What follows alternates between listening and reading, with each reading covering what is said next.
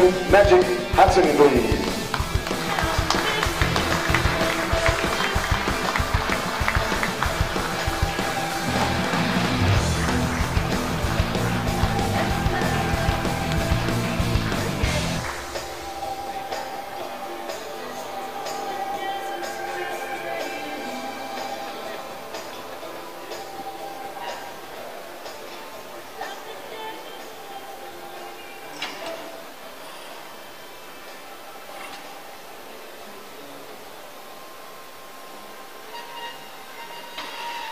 And why would you please put your hands together and welcome your champion and the world champion, Chris the Heat van Heerden.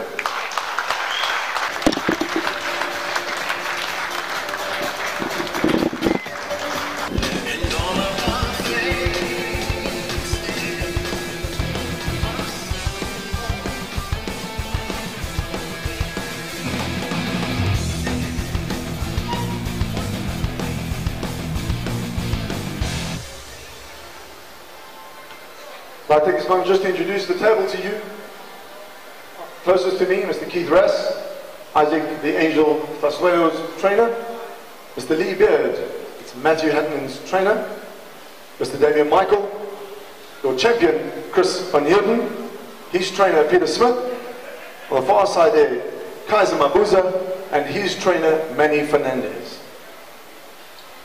Welcome, gentlemen. I'm going to start with the fight that everyone's actually talking about right now as well, besides obviously the fight that we all been waiting to see for the last, I think, couple of months since it was announced last year. But the fight that's sort of captured quite a few people's imagination now is the fight between Isaac Fasuelo and Kaiser Mabuza. I'll start here, closest to me, Mr. Keith Rass. Keith, this fight, Isaac, last year we spent a little bit of time together, and I asked you about Isaac, and you said to me, we haven't seen the best of Isaac yet. Is this fight important to you? Where do you see yourselves going? Are you looking at getting back into the international fold? Are we looking at just really establishing Isaac's legacy locally? What does this fight mean to you, and where to from here? First of all, I want to thank so proudly the sponsors involved for the opportunity that they have granted us. Yes, we are looking forward to reignite Isaac's career in this fight. It will be the third fight, and of course, you know, we are ready. We've done our homework, and we'll see what happens on Saturday. I just want to add to what you just said right now. For those who don't know, you say it's the third fight. This is the third time they're facing each other. The first time both times have gone Isaac's way. Every time it's got harder. I will ask Kaiser this in a moment, if he sees it his way for the third time. But what are you doing differently now that's going to change the outcome of this fight for Isaac? How have you prepped? I know it was a short notice type of ball for you, but I know Isaac's always ready, he's always in the gym training, I know you're always prepping. What are you going to do differently, and what's your game plan going into this, knowing your opponent? Mental attitude is what we are going to do in terms of our approach to this fight. Okay, great, you're working on it. Isaac, yourself, tell us, this fight, onward, upward, are you ready for it? Are you ready for the challenge that Kaiser is bringing to you? You've seen him in action the last few times. He's getting better and he's getting harder. Do you still have what it takes to take it from him? First and foremost, I want to thank God.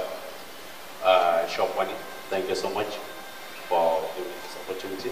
Although I wasn't expecting it coming from you, thank you so much. So great.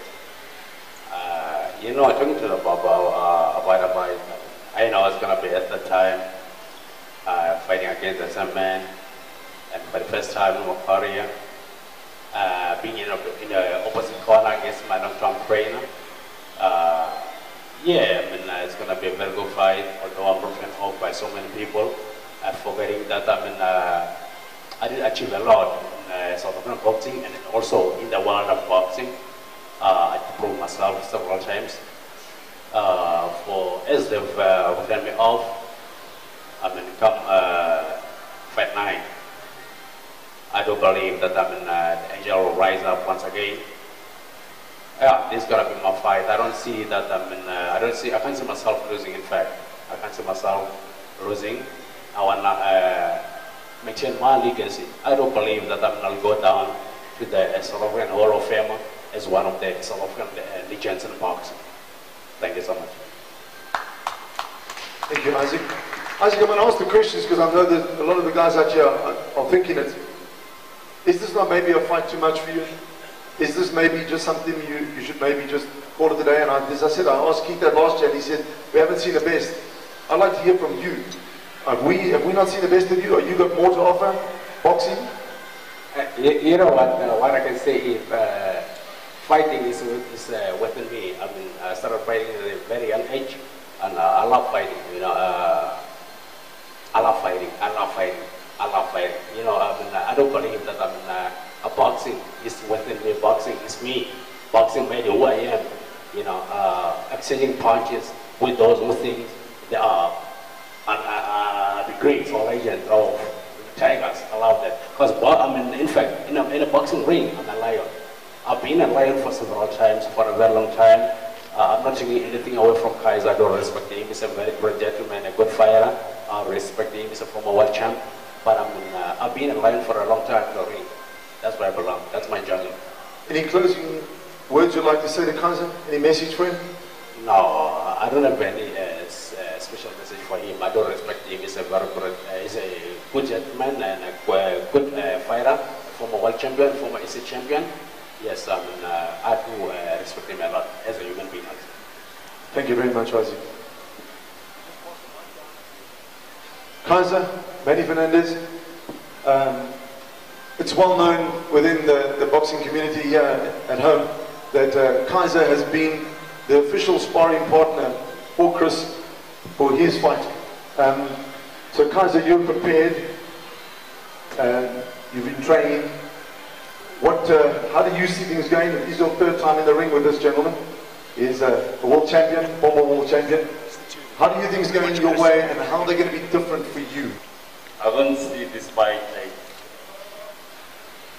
going far because like as we fought before, it was also controversial. People said no and lost, but I think this time won't be that time. Like I'll become as a winner on that night. Isaac, thanks my brother to accept this fight because you know that you owe me. So this is a payback time. I wanted this fight to happen before you retire, so that you can pay before you retire. Thanks, sir. Thank you, Kaiser.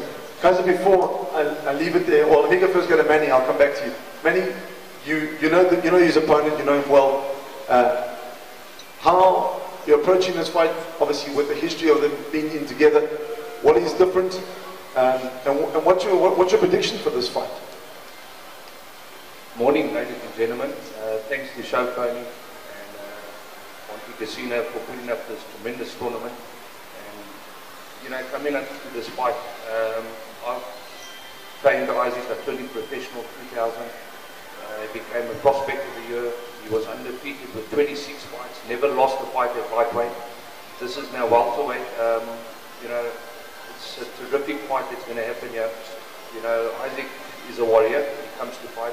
Kaiser's ready. He wants to redeem himself from the 2 losses. And, you know, it's going to be an excellent fight. But I just think that Kaiser's going to have too much fireworks on the night. Thank you. So you are predicting a stoppage?